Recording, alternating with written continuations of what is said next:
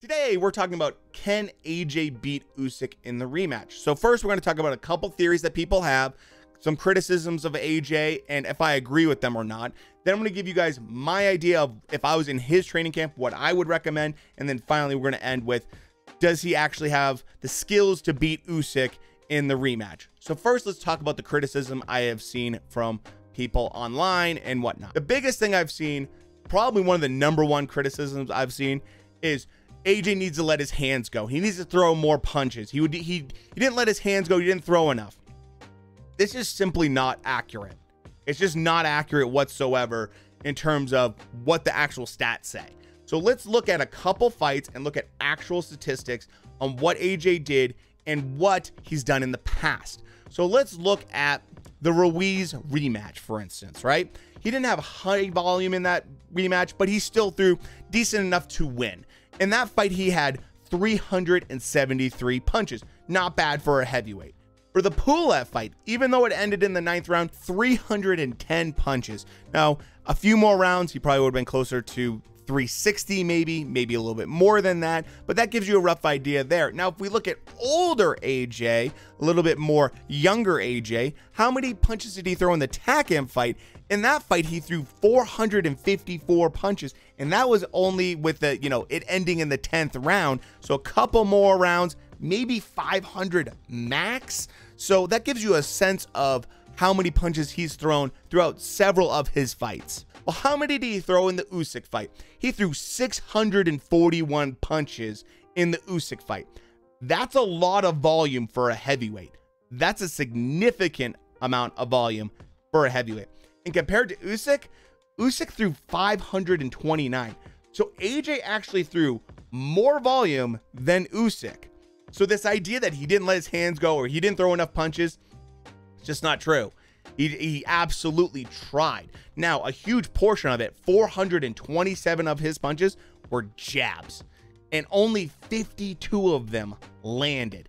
So his total land percentage for all of his punches was 19%. And that is the biggest difference in this fight. Compared to the Pulev fight, he landed 37% of his punches. In the Ruiz fight, he landed 28% of his punches. And in the Takam fight, he landed 33%. So it's safe to say AJ normally, when he has a more stationary target in front of him, can land 30+%, or right around 30% of his punches. So to say that he needs to throw more volume, he threw a significant amount of volume. It just wasn't landing. So let's talk about the next thing that people talk about. And this kind of goes along with this as well. And that is, he needs to throw combinations. Why didn't he throw any combinations like he used to? This is, I think, a little bit inaccurate in terms of their mindset of, if he threw more combinations, he would have been able to land more punches.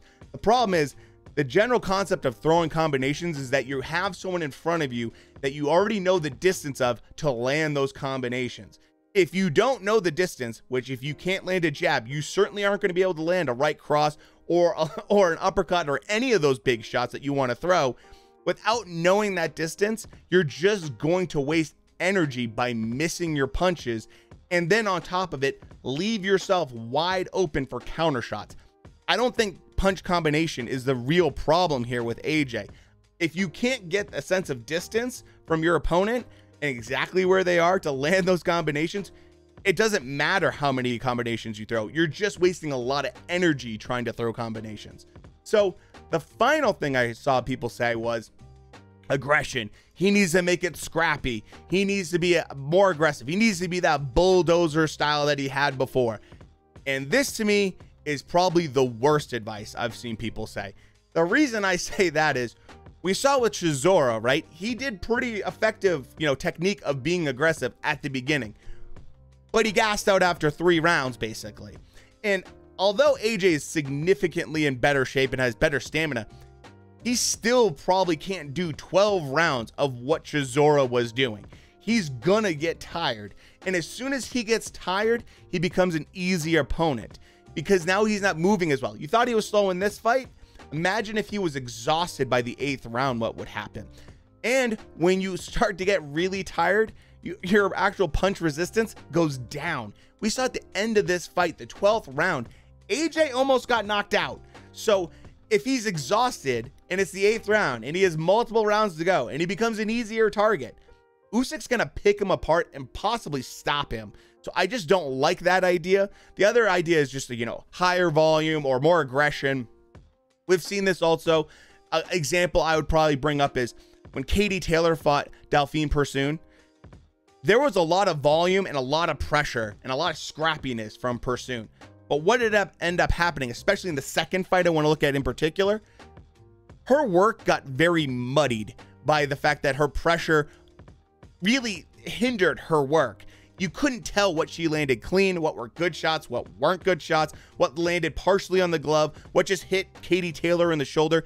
Cleaner work is always going to look better to the judges. It's always going to go a longer way with the judges when they can see clean shots than when you're doing these scrappy tactics. It makes it very difficult to recognize good work when that happens. So I just don't think that this is a good idea for AJ overall. Okay, so now I've told you some of the theories people have said, how I don't necessarily agree with them. This is what I would recommend for AJ going into this fight. One of them would be to set more traps and to be more on the defensive and counter punching in this fight. If Tony Bellew can counter punch and land shots on Usyk, I absolutely think AJ can do that as well. And I think in this fight, he got really ramped up. There was obviously a little bit of nerves. And going into this, when Usyk came at him, he tried to, you know, fight fire with fire right off the bat. I understand that. But the problem is that after that, he kept on trying to figure out how he was going to land shots, and his jab just wasn't working for him. And he got frustrated. I think setting traps, letting Usyk come to you, and then being able to counter him, especially with the right hand, I think that would be a little bit smarter. He needs to calm down, use some of that ring IQ he has, and I think he'd do a little bit better there. The biggest thing I think AJ needs to do is stay at the current weight he's at.